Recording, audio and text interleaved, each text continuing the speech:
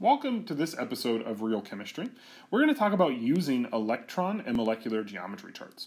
In a previous video that I'll link to below, I introduced what those terms mean, what electron and molecular geometry means, and how to think about what the shapes look like. In this video, we're just going to talk about how to use the chart to identify either the electron geometry or the molecular geometry. We're going to start with electron geometries, then go to molecular geometries, and then we'll do both together. Okay, first electron geometries. Two steps here. Step one, we're going to count the regions around the central atom. Okay? And then step two is we're going to look up the name of that on the chart. So you'll notice over here we have two regions. That's always a linear electron geometry. 3 regions, trigonal planar. 5 regions, trigonal bipyramidal, and so forth. So that's it. We count the regions, we look it up. Now, how do we count the regions? Well, here's the trick. A region means an area where there's electrons hanging out. And a lone pair is one of those. So a lone pair counts as one region. A bond is also one. So a single bond counts as one region. Here's where people start to get tripped up. They think a double bond might be 2 regions. The trick is, in a double bond, those electrons are all hanging out together. And they can't just freely distribute around the molecule. And so a double bond actually still just counts as one region. What's driving all these shapes is the repulsion between the electrons around our central atom. And so those electrons in a double bond stay together, and that drives them to the same shape as if it were a single bond. So just one region there for our double bond. And the same with triple bonds, just counts as one region.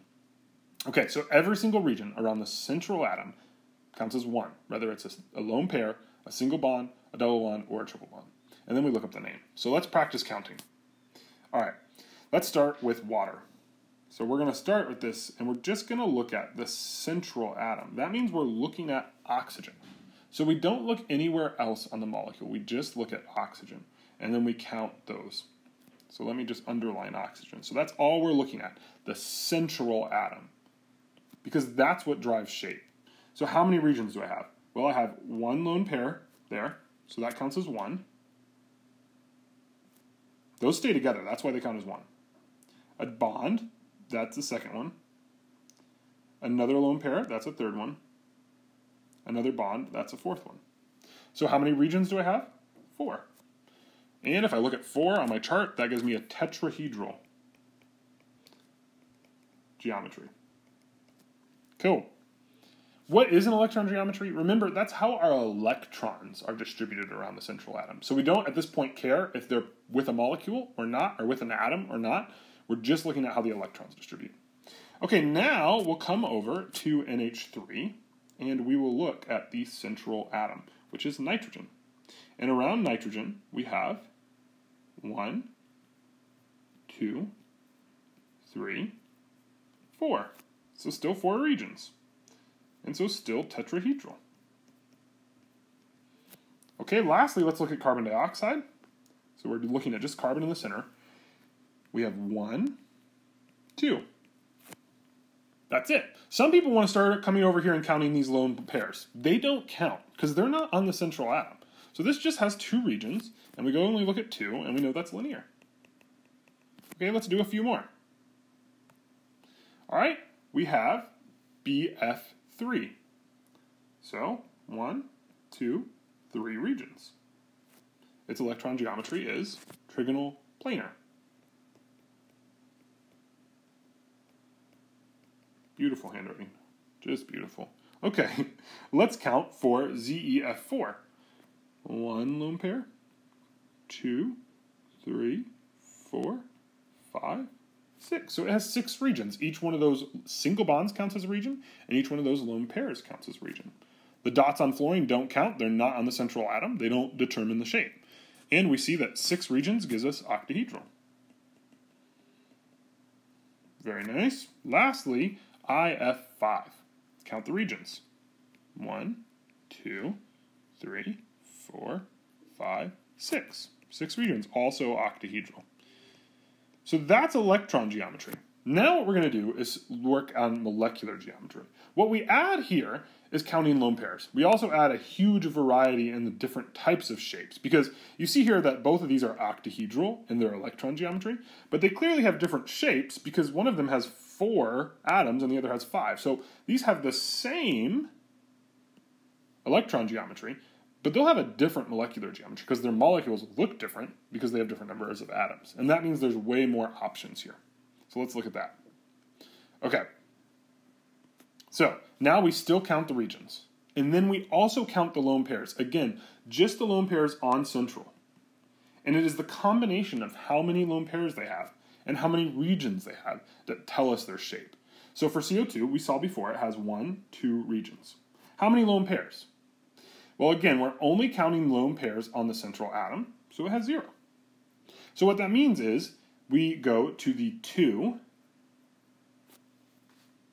on the regions, and we go to the 0 on the lone pairs, and that means its electron geometry, or its molecular geometry, is linear. You'll notice in this case, the electron and molecular geometry match, and that happens whenever there's 0 lone pairs.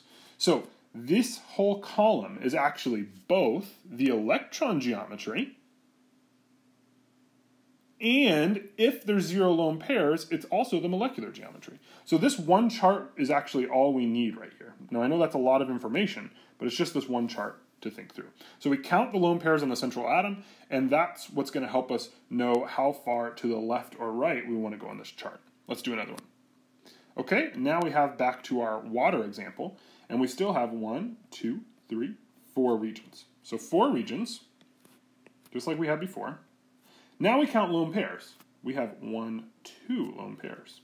So if I want the molecular geometry, I'm going to go to the 4 on the regions and the 2 on the lone pairs. And that's going to give me the bent or angular molecular geometry. Bent. It also tells me my bond angles here, which I can read off if I want to. And that's the angle between the two things that are bonded to my central atom. Okay, let's do another one. In this case, we're actually going to do both the molecular and electron geometry now.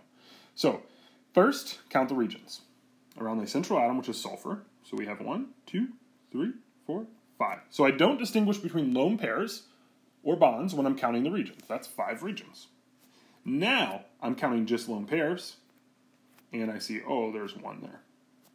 So for my molecular geometry, I'm going to go to my 5 on the number of regions and my 1 on my lone pair. And that's going to give me sawhorse or seesaw. I prefer seesaw, but you can write either. Now, what about for my electron geometry? For my electron geometry, I always use the first column. So it doesn't matter how many lone pairs I have. If I'm thinking about electron geometry, it's going to be trigonal bipyramidal.